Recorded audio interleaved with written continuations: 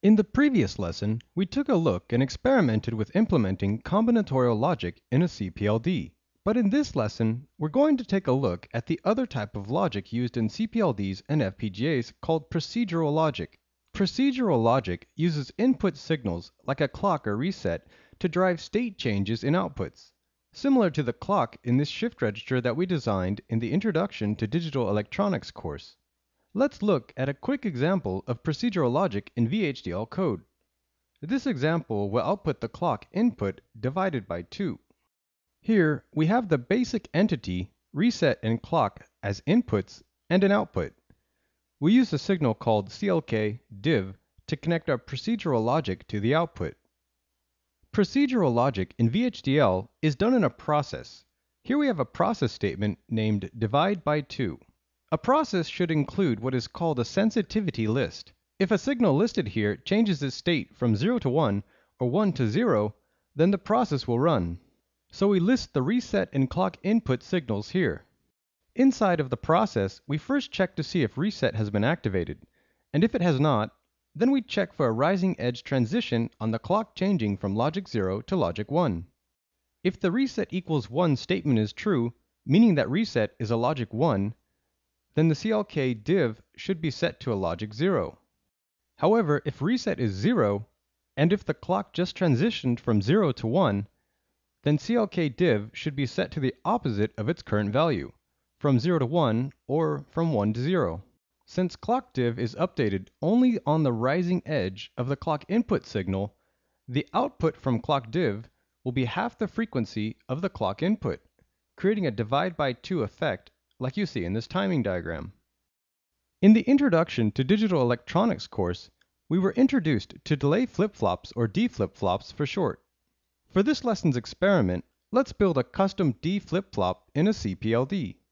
In addition to the typical clock, data, and output Q pins, let's add a reset input and a clock divide by 2 output.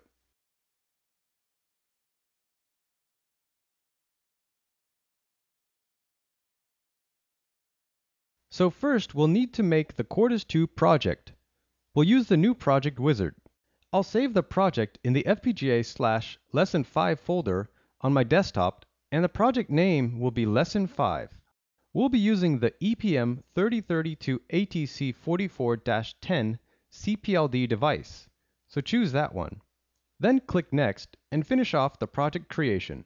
Now, with the project created, go to File, New, and add a VHDL file to the project. And let's start coding. First, we'll need the IEEE library and standard logic libraries. The port description is pretty simple.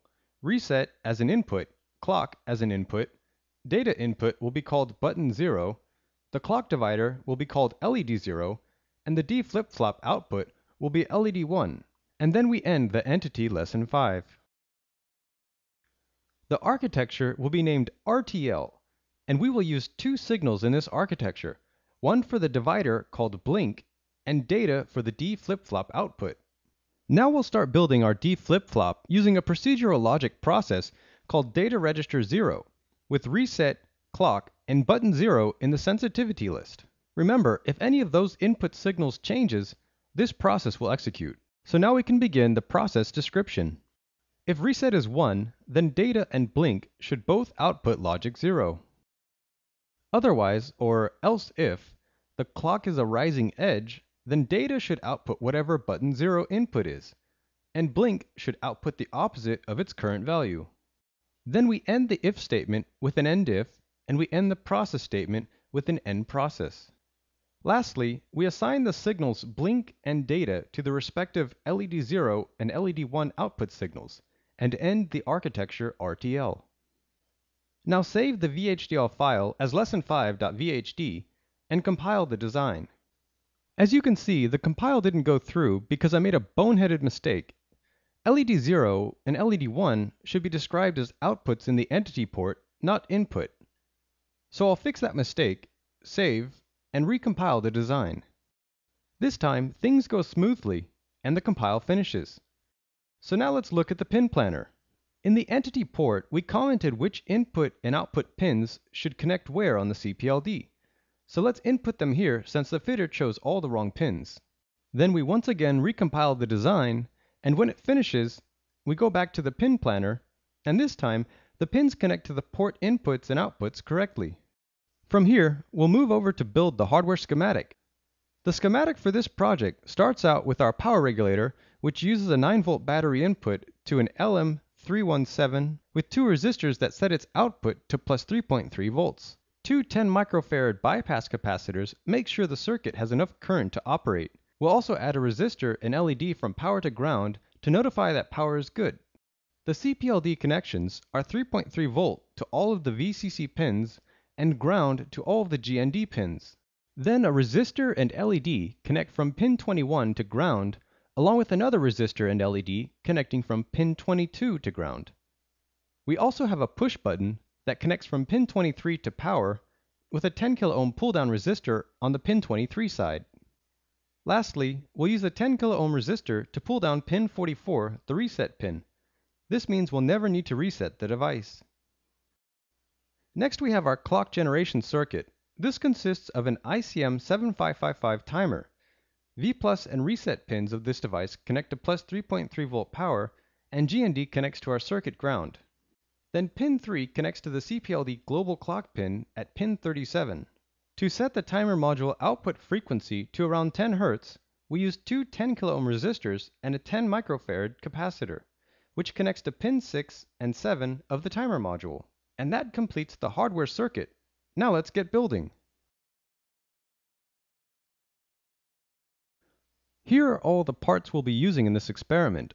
The larger parts are a jumper wire kit, components kit, and a breadboard. The smaller parts from the components kit are a CPLD breakout board, LM317 voltage regulator, three 10 microfarad capacitors,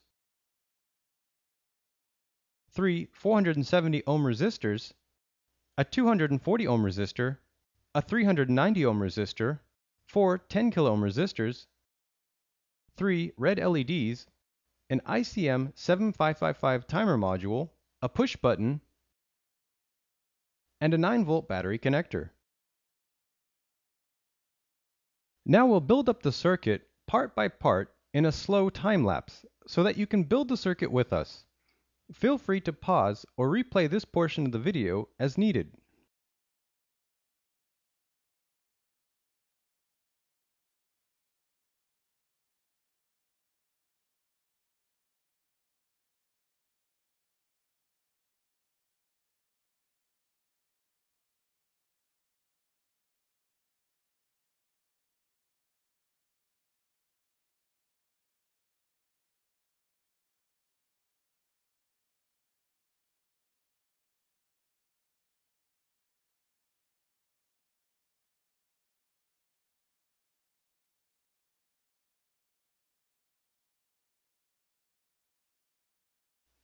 And with the hardware built on our breadboard, let's power it up, connect the JTAG cable to the breakout board, and connect the JTAG cable to your computer. Now finally, after all that work, open up the Lesson 5 project on your computer and program the CPLD.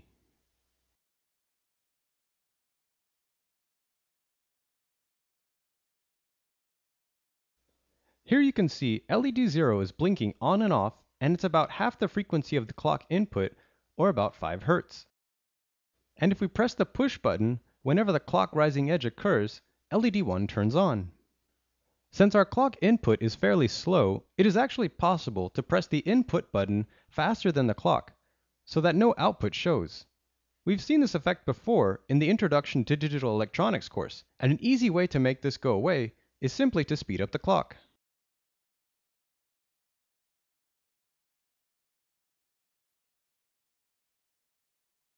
In this lesson, we explored the procedural logic power of CPLD and FPGA to take an element like a D flip-flop, which behaves in a procedural and sequential manner, and customized it for our own specific needs into a logic element with a clock divider inside of it.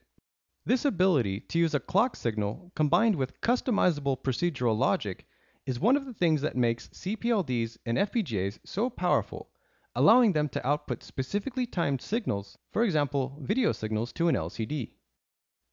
In the next few lessons, we'll explore this power to keep track of timing in further detail. All parts in this online course were provided by the Gadgetory. Visit them at gadgetory.com/PyroEDU. Now that we've been introduced to procedural and combinatorial logic, it's time to see how we can keep track of timing by designing a binary timer.